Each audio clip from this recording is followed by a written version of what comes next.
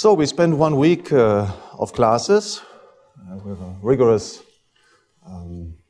training in Austrian economics. The particularity of this Mises Institute Summer University as compared to similar instructional conferences, both in the US and in other countries of the world, is the systematic approach. Right? That's something that we pointed out at the beginning of the week to you and that you have experienced meanwhile, namely that we follow by and large the model of a praxeological treatise. So we start with the fundamentals first, and then we get to ever more concrete subjects. So you had 2 weeks of general classes, a short introduction to the basics, and then you could choose your electives.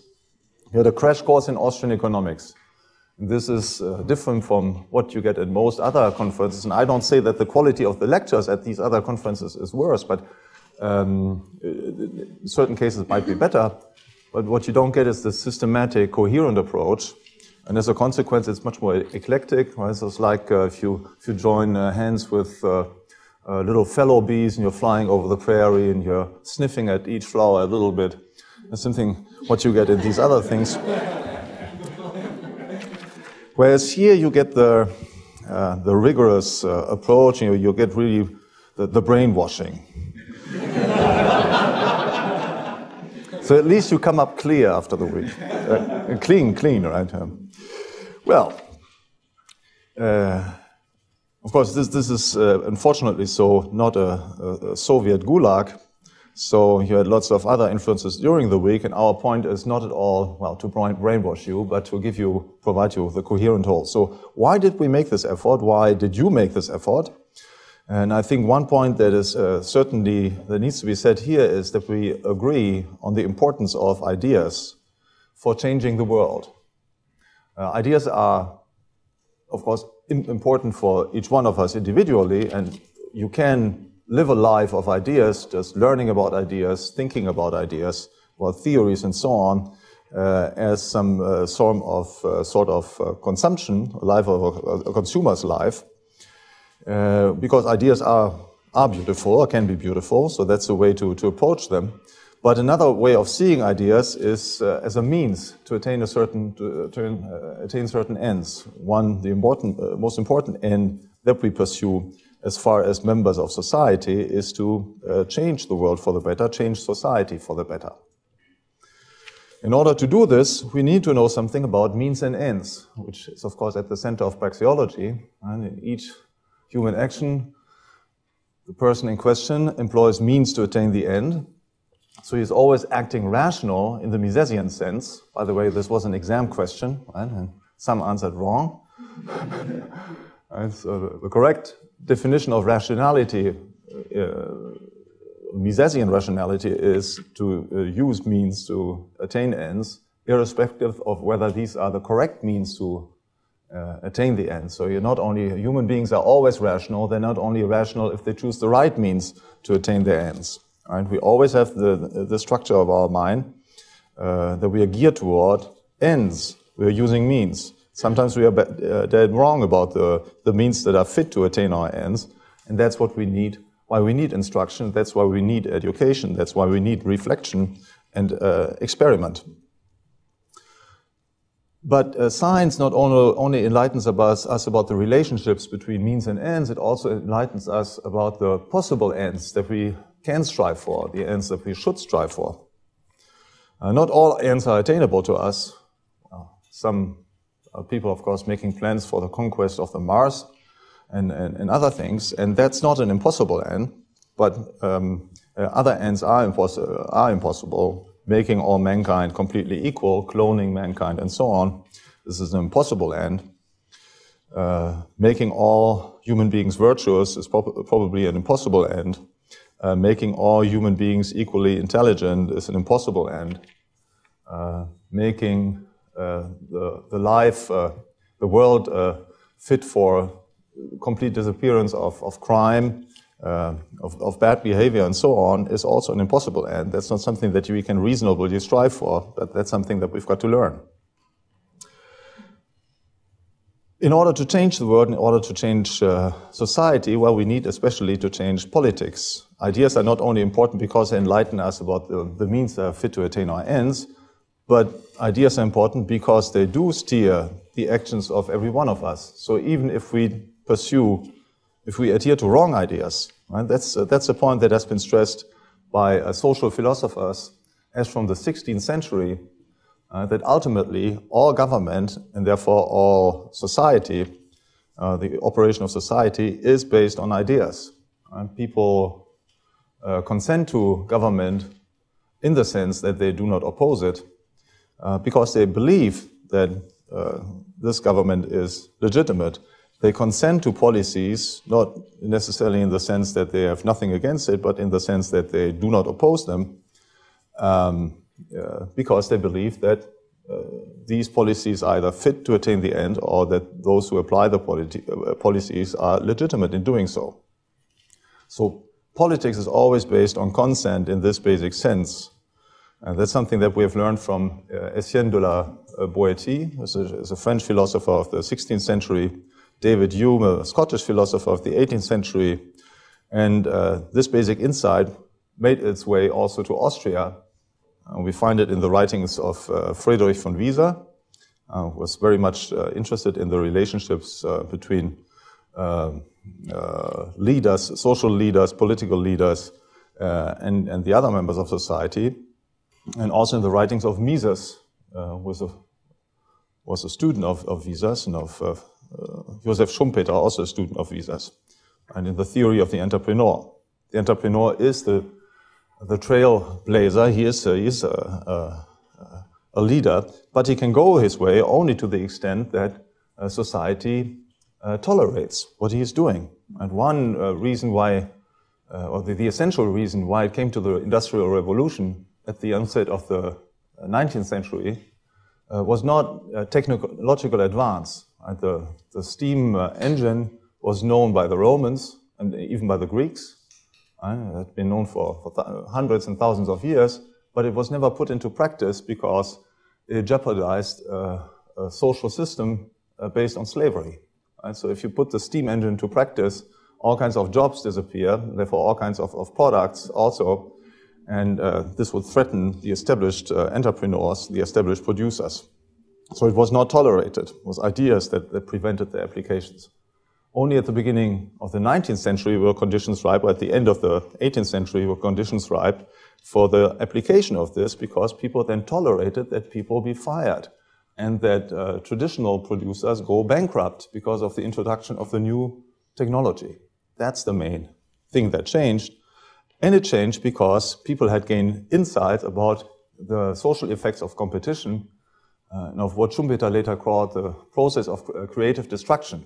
As if introduction of certain new technologies, that's the creation part, and this prevents the profitability of more established ways of production. That's the destruction part. And this destruction is socially beneficial. Right? It's not nice from the point of view of the persons who are concerned, because they lose their job, they lose their income. They are forced to work at inferior conditions elsewhere. They have to move to a place that is not quite as nice as California or Auburn, Alabama. And they have to accept lower wage rates or lower profits and whatever. So it's not nice for them personally, but from the point of view of the aggregate, it's essential because they are being forced into these other ventures, creates additional product that was not available before and would not become available otherwise than by this process of creative destruction. Okay, so we need ideas and we need to spread ideas, but the application of ideas requires more. It requires also a virtuous life in the course of which we apply the right ideas in practice. And those who tolerated losing their jobs and tolerated that others lost their jobs as a consequence of technological innovation in the beginning of the 19th century, acted virtuously. And they had in mind the flourishing of all human beings, of society as a whole, of all individuals, not only of themselves or of their immediate neighbors, of their friends and families and so on, but they were looking at the larger picture. And that's exactly what we do in economics. So ideas help you to lead a virtuous life, not to be too focused on your immediate concern, but to have a larger view on man and on society as a whole. So in order to, and this leads us to Mises, because Mises did precisely this. He led a virtuous life. If we are talking about the virtues, then there are different ways to classify them. I always prefer the classical cardinal virtues, right? So that we find from medieval times onwards and the scholastic literature. So what are the cardinal virtues? There are prudence, justice, strength, and temperance. So I'll come to talk about them when we get to Mises. But before we get there, I would first like to point out, briefly summarize the challenges that we face today. So the obstacles that we need to overcome to make this world a better place. And also talk briefly about a dead end in confronting these challenges. And the dead end is to conceive of the problem that we face as a purely technological problem or as a purely technical problem that wouldn't require any moral aspect or wouldn't involve any moral aspect. So what are the challenges that we face? Well, first of all, that's from a political point of view, it's the most immediate one. We are living in an age of globalization. Globalization, this is, well, of course, that is well known, but globalization has two aspects. There's, on the one hand, economic globalization, and there is political globalization. Economic globalization consists in the integration of the world economy based on exchange and other forms of voluntary interaction. And globalization in that respect is not any different from the integration that we had before in previous times that occurred on a national scale. And so now we have the division of labor on a global scale. Before we had a move from, let's say, a local or regional scale to a national scale. Right? This occurred, roughly speaking, in the 18th and 19th century. Right? This was maybe also in the 17th century. This was a move before you had an economic structure of such a sort that companies were operating only on a regional level. There were very few international companies. And so all the markets grew closer together. And the reason why they grew closer together is that people became ever richer. And, was a progress or some growth rates and so on. And to the extent that you grow richer, you can entertain and create relationships with people that are living at places that are more removed from your own place. So you can create means of transport and new markets. That's happening now on a global scale. It's nothing new in that respect. On the other hand, there's political integration, and in a way, also political integration is also nothing new, because we always had political integration also on the national level, and it usually follows political integration. And so as people come closer together, working with people that formerly belong to other political entities, then there is now a problem for the governments that are concerned, because they can no longer completely control the flow of people and of goods and services. Okay, so that's known as the problem of international economic relations. Okay, in former times, if local princes were taxing their subjects too heavily, they would emigrate to the next princedom and so on. Today we have the same thing. If the United States increases its tax rates too much, then people have an incentive to go to Liechtenstein and Switzerland and other nice places. And the response to this, the political response to this, is not different today than it had been in previous ages, namely that governments now try to get together. So they form either a cartel, or if they do not find voluntary cooperation from the side of the other governments, they strive simply to conquer them. Okay, take the stick out, knock them on the head, and create a larger political entity. So political integration always follows economic integration. It's a political response to the problems of international interventionism on a national level. Right? If you intervene too much, or you intervene at all, you create the phenomenon called evasion, increasing taxes so people are leaving your country. You're creating regulations so people are also leaving your place or hiding the money, going on the black market and so on. And if they can go elsewhere, well, you have a problem. As long as they're forced to remain on your own territory, you can control them. If they can go elsewhere, you have a problem. So you have a problem of international economic and political relations. And the policy response to this is then cooperation, cartelization, or, if necessary, war and conquest. So from the Austrian point of view, of course, economic integration is the integration of civilized people, or more precisely, it's the integration of human beings to the extent that they are civilized people, and to the extent that they interact on the basis of exchange and so on. Whereas political integration is the integration of barbarians and savages. And again, more precisely, to the extent that human beings are barbarians and savages. And because you have members of a government and so on who do not behave consistently as savages, but to some extent. To this extent, they are pursuing political action. So that's one challenge that we face. So we need to find answers to this. And Austrians do have answers to the problems raised by globalization.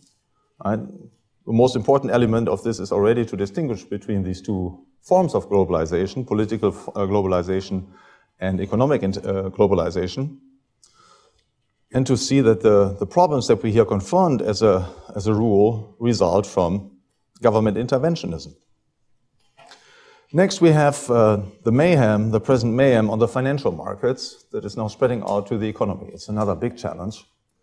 And so these problems started in July of 2007, now 2 years further on.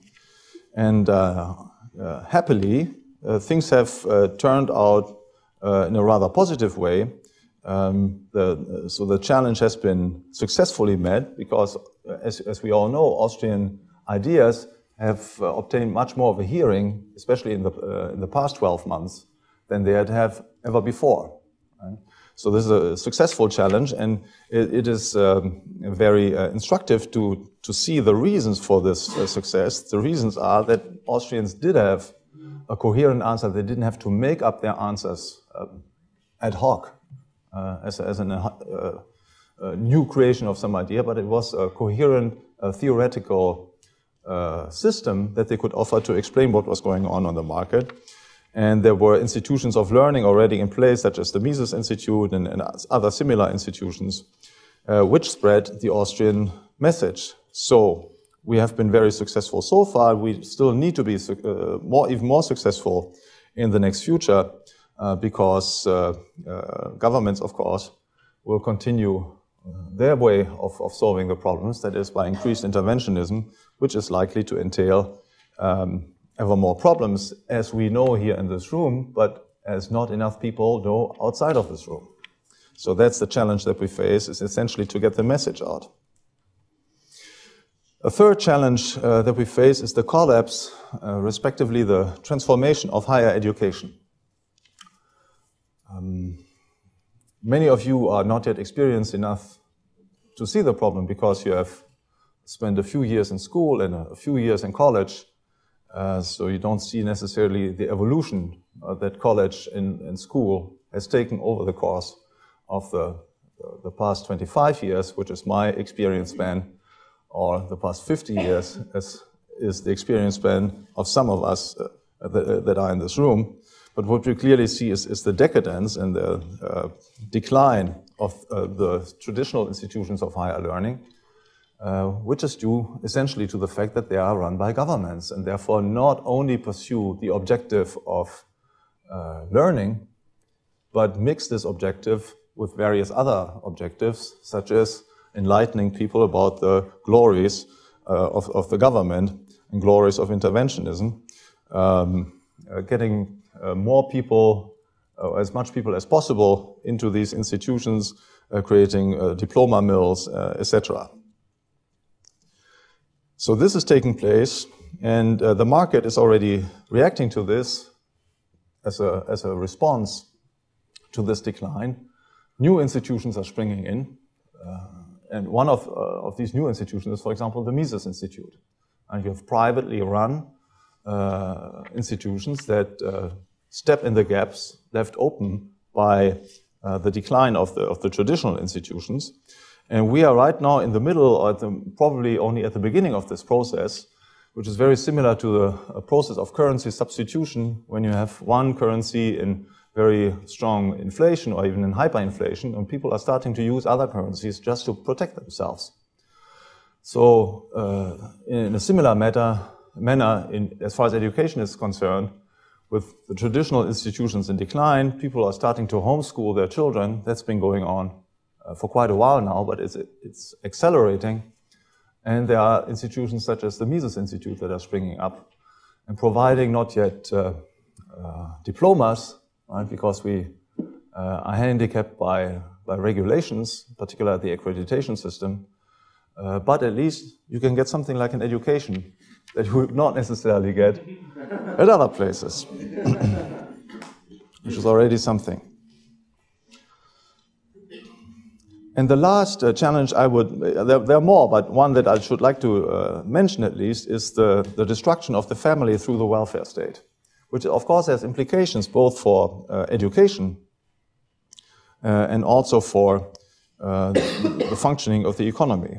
The family is under attack from the welfare state because it's the traditional, let's say, from an economic point of view, the family is a producer of human beings, right? A producer not of meat, which would be different, right? It would be just churn out babies and so on, just let them and then feed them or whatever. This is not the production of a person, right? That's probably the most adequate way to define the family. It's a producing unit of persons, not just men, human beings, but persons, people who are adjusted to the world, who are intellectually adjusted to the world, but also morally adjusted to live their lives in the world and to live with other people. And the way the family has produced persons traditionally is by stressing, let's say, traditional moral precepts. And that's the only way, by the way, you can run a family. Just to mention a few things. You cannot run a family on the basis that all members of the family are somehow equal. Okay, so the 2-year-old has the same say in the arrangement of whatever, the dinner or the family vacation or the selection of the place where the family lives, etc., as the parents. And if you do this, well, you might try it out, so. But you will very quickly come to the conclusion that that's not a good idea. Right? So there's always this hierarchical element there. There's the element of love, without which a family cannot be run. And if you have gender warfare within the family or age warfare within the family, right? The young generation against the old and each one trying to get advantage and so on. Well, this will not last for a very long time. So the family produces and reproduces traditional moral values. And that's the reason, one of the main reasons why it has come under attack from the welfare state, from the side of the welfare state, who wishes to impose on society a different set of values. And again, one thing that is very big in Europe right now is gender mainstreaming. So children from the age from kindergarten onward need to be enlightened about the fact that there is no really any difference between males and females. Some slight centimeters of difference at certain places of the human body, but otherwise it's really by and large the same, and we all think the same way and feel the same way, etc. Right? And of course, this is something that runs counter to the most daily experience. Yesterday we had the panel discussion, and somebody said, well, very young children, they cannot yet distinguish between mine and thine. And again, that's not true. I've never given a lecture to my 2-year-old on property rights theory or something, right? I just need to observe them play with other children. Mine, keep him out and whatever, right? So it's the most primitive, most basic properties, some of the most basic and primitive elements of human existence. It springs into place spontaneously. And very young children learn spontaneously, well, that girls are somehow different. Once they get to the age of 6 or 8 or something, they just hate one another. Or they well, hate is maybe exaggerated, but they don't want to have anything to do, or they're just crazy, or these completely different beings over there. And then once they get 12, 13, 14, then things start being interesting again. You need to control this. But things start being interesting again precisely because they realize they're not the same, right? So all this comes under frontal attack just because it doesn't fit the ideological preconceptions of our enlightened rulers, or those who want to be our enlightened rulers. And for some of them, they don't have even a very strong personal stake in this. For some of them, it's just a means of gaining more power. Right? There are people who are running the administrations charged with enforcing gender mainstreaming, and they don't have a personal strong stake in this, but it's just, okay, we will do this, we get new staff, right? So new people to be hired, higher salaries, a promotion of the bureaucratic ladder, and so on. That's why they do it. So these are main challenges, and of course, ultimately we can confront these challenges only with the help of ideas and enlightening people, but also by living a virtuous life, but acting as models. A purely technical or technological conception of these problems is inappropriate. So that's my next point. Technology is not a solution to these challenges. I'll give you one or two examples. In our day, many people, in particular many libertarians, believe that the internet has given us a means to save the world through a purely technological approach. We don't need to convince anybody. We just need to have the internet that permits us to circumvent the government, evade taxes, create new monies, create new communities, and so on. And we would be, in this way, could evade government interventionism. Now, clearly this is not true, right? The internet was not the solution as a matter of fact, and it's not difficult to see why this is so. As I said this morning in my lecture, that the basic problem that you have, for example, in the case of currency production, if you want to produce a new money, purely electronic money, the basic problem that you have is that you need to have a server somewhere, okay? And if your server necessarily stands on some territory controlled by some government, so forget about the idea that you can just, by purely in the ether existence, can avoid government interventionism. That's just not possible. Same thing, of course, there are communities, discussion groups, and so on that can be led in the internet, but that's like, let's say, comparable to a guerrilla organization in military that hangs around in the trees of up in the trees in the jungle somewhere, and occupying this ground. And the army is standing in the cities and on the fields and so on, occupying anything that is somehow worthwhile, right? Ultimately, the war must be won on the ground and not in the jungle and in the recesses where social life doesn't play any role. Similar beliefs have plagued, in particular, libertarians, socialists also to some extent, but libertarians in particular for many years. Another example from the 19th century was the belief of Herbert Spencer and others that it was just a question of automatic evolution of society, that government would play an ever smaller role, and the market, so voluntary cooperation, would just take over.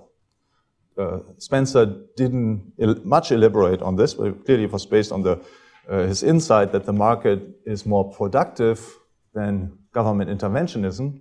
Okay, but it doesn't follow from this that the government recedes, right? Because the benefits that the market creates, as we know, are of an aggregate nature. They do not necessarily concern all individuals and not necessarily concern all individuals equally. So government intervention, while it impoverishes society as a whole, at least in the short run, brings benefits for some at the expense of others. So there are very strong incentives for the maintenance of governance, at least from the point of view of the members of government and their allies in the business world. And that's why governments have not disappeared, right? There was this very narrow window, let's say, of social evolution, roughly from the 1840s to the 1870s, when there was in all European countries, indeed, a tendency for governments to regress and to have greater liberties for individuals, for the citizens. But this came to an end starting from the 1870s. It is clear that technology, be it technology of social organization, organization of firms, organization of societies, internet, etc., can bring great benefits, but it can also bring yet unheard of forms of control. And the internet, again, is a case in point. Right? So the internet certainly has created greater liberties. It has dramatically reduced the costs of networking for people, individuals, who before had to go through institutions created or controlled by the government. But on the other hand, the same internet also allows the government, if it can manage to control those new intermediaries, because the internet is an intermediary, just like money. If it can control this new intermediary, it can just as well control, again, individuals, and this in an unheard of form. So, again, the bottom line is that there is no easy technical way out. One has to confront the main issues at hand. One has to meet the government on its own ground. And we cannot just recede. We need to confront the issues, and especially we need to convince everybody else. One can convince everybody else with ideas, by the correctness of ideas. Okay, that's one way. And as far as intellectuals is concerned, that is often the most interesting or most appealing way. But as far as the large mass of society is concerned, that's certainly not the only way, and probably not the most efficient way. Very few people, finally, are able to follow a praxeological demonstration. Okay? Even the concept of scarcity requires some sort of ability of abstraction that is, as we see in daily practice, not given to everybody. Right? I see it in the case of many of my students, right? Especially first-year students, and even more so if we go into politics. Right? There are people who are constitutionally, intellectually unable to understand what this is, scarcity. They just do not get it. And you can tell them, then you say, yeah, scarcity, scarcity, scarcity. Then we should create a world without scarcity. And then they go on explaining, yeah, in this new world, then we will do this and this and that. So it's just this preconception. This is pure fantasy, of course, right? It's just hot air. But the point is that they don't understand what they're talking about. So ideas are of crucial importance because ideas are decisive in converting the intellectual elites of society. You, for example. So I count you in this. Okay, well, in your case, we'll make an exception. Right? And in the long run, this is, of course, of crucial importance. But the elites will not be able to convince the rest of the population by argument alone. They also need to be virtuous in the way they lead their lives. And that's the other main way, the other main mechanism how you convince people, namely by living what you are preaching, drinking the water that you are preaching, right? Not preaching water and drinking wine, as the saying goes, right? And in that respect, especially, we can learn from Mises, because he did walk his talk. It was not just hot air.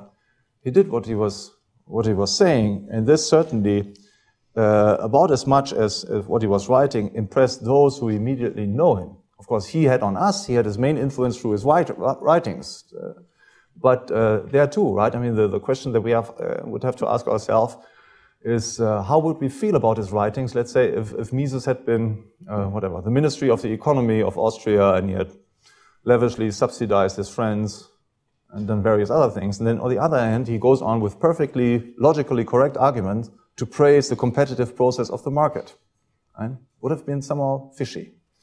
And many people would not go into more detail reading him. So it's, even as far as the purely intellectual level is concerned, it was important that Mises walked his talk.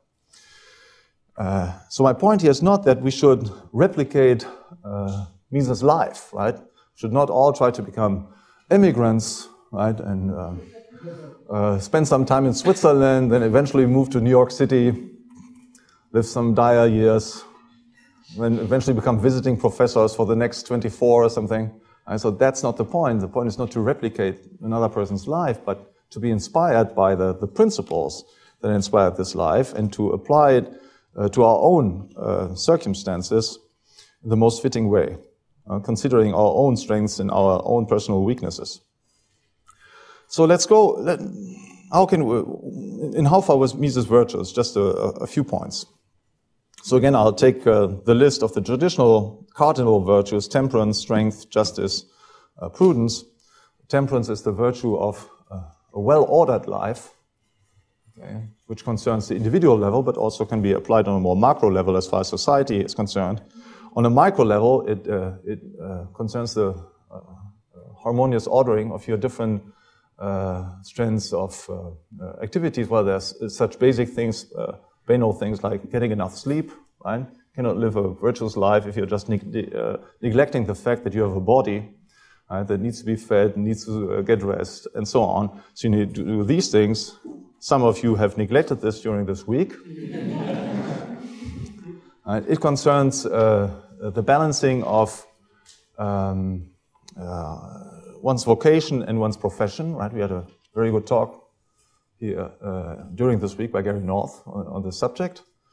And there is a vocation. In the ideal case, you can turn your vocation into a profession, but this is, to be honest, very, very exceptional. I don't know of a single person right now, of my personal acquaintance, who does it. So you always have this trade-off. And if there is a trade-off to be made, immediately the virtue of temperance comes into play. How much do you pursue your vocation? How much do you pursue your profession? There is a balance to be made. This balance needs to be made for each person differently, but it is a balance to be made. We cannot just pursue the one at the neglect of everything else. We need to balance vocation and vocation and balance with family life, with interaction with friends, and so on.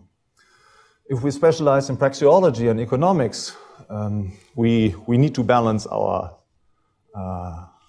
interests. And you cannot become a good economist, as Mises said, if you study only wheat prices in 19th century England. Okay, that will not make you into a good economist. So you need to gain knowledge, and even in-depth knowledge about economics as a whole, all the while specializing in one area in particular where you will gain your reputation and as a scholar. So again, this is a matter of temperance, and again, this balance to be struck. And Mises did this. And he had he made his choices, and as we know well, for example, he renounced for many years to family life. He didn't marry, professional life, and so was his vocation and his profession, and by and large that was it. But even Mises eventually got married, and it is very significant that he did. A few human beings are actually made to be monks or nuns. Okay, some are, and even monks and nuns, they live together. Very few of them are hermites, living in the various holes or mountains or treetops or wherever. Right, so there is this balance to be made too, and of course all of this requires time to be invested. Mises certainly excelled as far as the virtue of strength is concerned. Right? The virtue of strength gets us over all kinds of difficulties in life. It's the premier virtue of entrepreneurs. Entrepreneurs have to face all kinds of adversities. There's resistance, employees complaining, change things, competitors are complaining, so they're starting to get the government against you and so on. You are acting especially always against the uncertainty of the market. You don't know how much your damn customers will buy in the future. And nevertheless, you have to make your decisions right now to prepare for these future contingencies and so on. So all these are adversities that you need strength to overcome, strength and good judgment. And Mises certainly had this to an extraordinary extent. By the way, he was born on September 29th. It's the feast day of St. Michael the Archangel, the patron of strength. So it might have something to do with this. Mises overcame this resistance not only at a professional level as far as the Chamber of Commerce is concerned. He survived 2 wars, the first one with several months of on the front, as I mentioned last Sunday.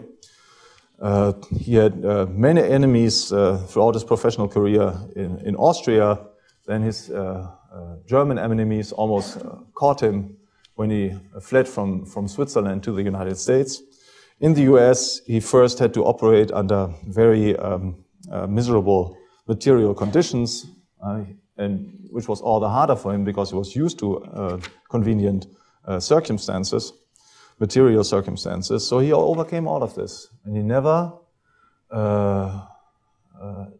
let go, he never let loose the pursuit of his main objective, which was the development of economic science and combating the champions of interventionism. However miserable he was personally, he never let go. The prudence, the virtue of justice is very strongly related to temperance, something to do with balance. Just as you give to everybody, to other people, what is their due, and this giving to other people, of course, concerns not violating property rights. And so libertarians certainly stress the virtue of justice, and Mises did also stress precisely this point. He was the foremost champion of property rights, so he was a champion of justice, the most central element of justice. But he also excelled in virtue as far as his moral obligation to other people were concerned. Now I know that there are many libertarians who think there's no such thing as a moral obligation, no such thing as a moral debt. That's another issue. Right? So I would just tell you what he did, and you can classify this as a moral virtue or not. What he did was to help out people who were somehow close to him when they had difficulties, especially material difficulties. So he got lots of people whom he knew from friends or family and so on. He got them a job, spent money or donated money to various charitable organizations and so on. He did all of this. I wouldn't say as compared to his strength, he was probably not extraordinary here, but he still had this virtue. He would not have had as much impact on other people without having had this virtue. But of course, Mises, apart from his strength, most excelled as far as the justice of prudence is concerned. So this is what we need to focus on most. Prudence is the virtue of knowing things in their context. Okay, prudence. The word prudence, both in the English language and other languages, is sometimes today used in the sense of taking care of. Be careful, don't overdo it, don't say a nasty word, or don't act too audaciously pursuing this and that project. So be prudent. He's a prudent driver, and so on. But what it means in the traditional theory of the virtues, it means that you excel in knowing things as they are, and especially in their context with other things. So you don't have a limited vision of things as they are, but see them in their context. And that's, of course, a virtue that I think as an economist, you need quite a doses of this. Otherwise, you cannot be a good economist, because you cannot be, as we have already said, just be a specialist of some narrow area. So Mises had this. And he from the outset, he was using this ability, and was willing to use this ability quite consciously in order to make the world a better place, in order to change society.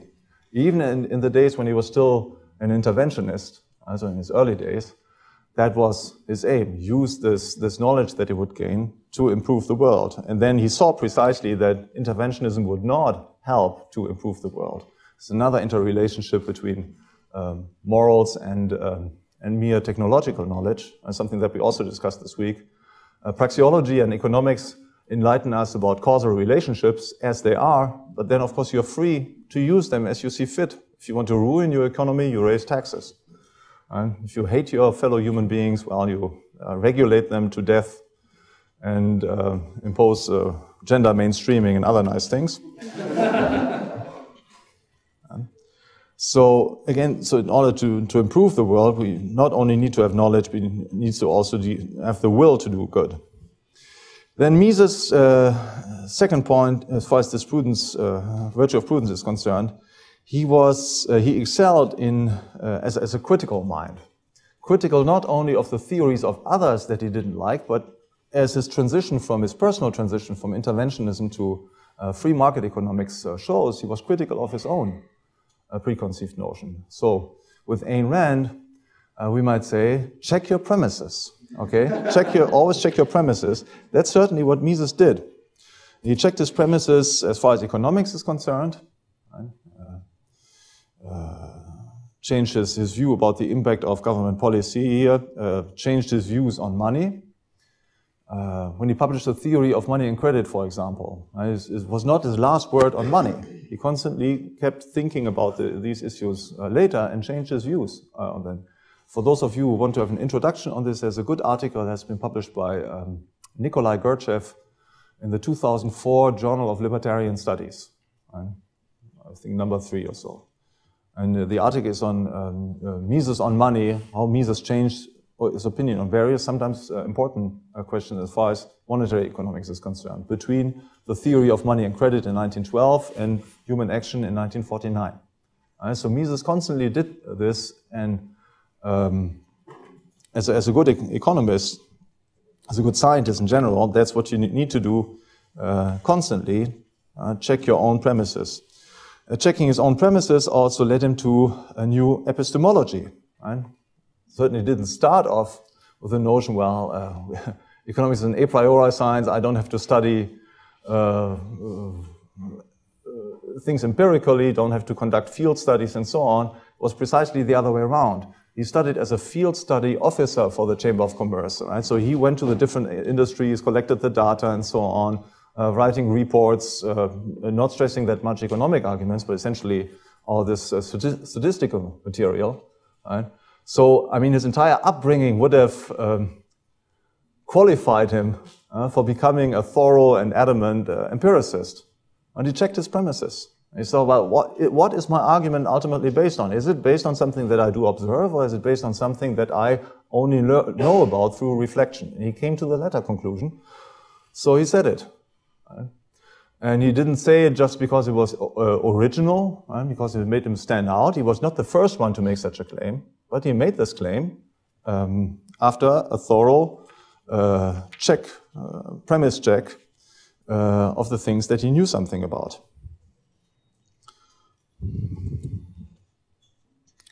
Mises also checked his premises as far as the organization and transmission of science is concerned. So he was raised in one of the great universities of continental Europe. The University of Vienna was one of the top places of learning. And Mises later in his life saw that the universities were actually doing more harm than good, because they were infected with a virus of statism, which has affected first the politically sensible disciplines such as law, but then also economics, and then was spreading out over to other fields. I mean, in our day, this is even much clearer than in Mises' day, right? Because we have disciplines such as climatology and earth research and life science and similar things that are strongly infected with a political agenda, right? So, because they deliver pretext for government interventionism. Another field that is relatively new is business ethics. Right? Business ethics is an entire discipline that is based on the premise that there's something deeply morally wrong with business. So you need to repair business. The only question is how you do this. Right? So, and of course, this ultimately results from the fact that higher learning is not a competitive industry. It is a monopolized, cartelized statist industry. So the premise is built into the very organizational principle of this industry. So what's the implication of this? Once you have found this out, once you've checked your premises, well, you stop putting all your hope in making the universities a better place. You put your energies into making them more competitive, creating competition between different universities, and you start addressing those people who you want to reach ultimately, to address them directly. That's what Mises then started doing. Started writing popular articles explaining economics to a larger audience, not only to an audience of specialists. And that's also something that the Mises Institute is very good at. Boiling down economic arguments in the form of daily articles and other literary output that is accessible to citizens, not only to specialists. Third thing that we can learn from Mises as far as prudence is concerned, Mises spoke up. So he is, of course, an emanation of his strength, and he said things that had to be said. He did not give in to evil. That's his lifelong motto, and also the motto of the Mises Institute. Did not give in to evil, with the particularity that he did not attack his opponents personally. Right? So even if he knew that opponents were invoking wrong arguments to justify a policy that would benefit them personally, Mises only attacked them on the first ground. So he did not say, well, this guy is wrong because he holds that from A follows B, whereas from A follows C. And on top of that, he's a gangster because he's just trying to enrich himself. So he left the gangster story out. He said, well, if I do both, then people will think that I have a personal feud against the person in question. I will focus only on the ideas. Now, again, that was his personal way of moderating his argument. Other Austrians have not followed in his footsteps here. Murray Rothbard, for example, never left out an occasion to make both claims. Right? So it's wrong, and this guy is a gangster.